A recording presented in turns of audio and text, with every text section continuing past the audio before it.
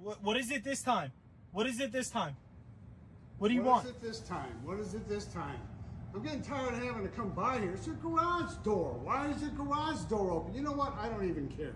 It doesn't belong open. If you're in here, the garage door needs to be shut. Okay. Open this window all the way too. I don't like. I don't have to do anything. This is my. Hey! Don't touch my glass. Don't touch my glass. Don't touch your glass? No. Don't break the HOA rules. What are you talking about? HOA? Yeah, you know the agreement you signed? Check it out. It says specifically you can't be leaving your garage door open or any other. Like why is that even a rule? Any gates or anything and any on the property. Look. Anything that could invite somebody in that could be want to rob your house. People walking by, driving by, they see this fancy car, garage door wide open, they can walk right in. You never know. Okay, listen, Ralph, okay? Yeah? I'm sick and tired of you coming by, okay? You keep you keep coming by and complaining about the stupidest thing. You keep breaking the rules. I don't like coming by either, all right?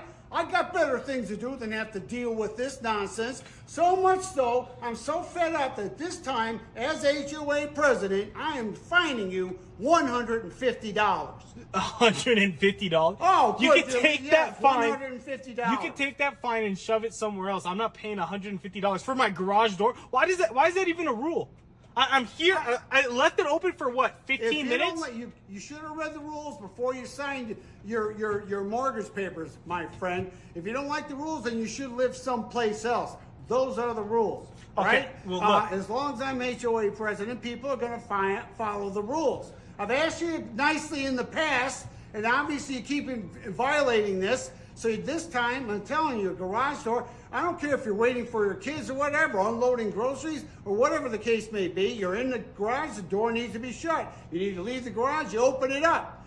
$150. Oh, okay, look, Ralph, I'm telling you right now, you write me a fine and I find that in the mail, I'm gonna go report. I'll actually show up to a meeting. Please do. I'll actually show up to a meeting. Please do. And then I'll make sure to report you for misconduct. You're on my property right now, and I'm recording this. Okay, again, in the HOA bylaws, I have every right to be here.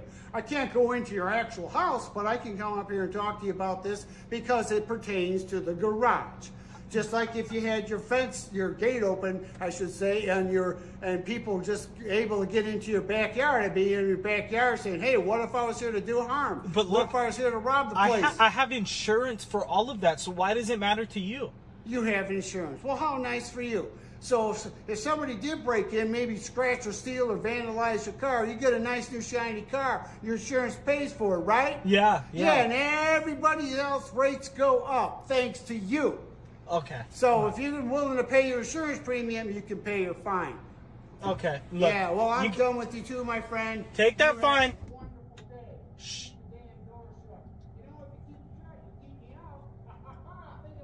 No, I'm keeping it open. I'm keeping it open.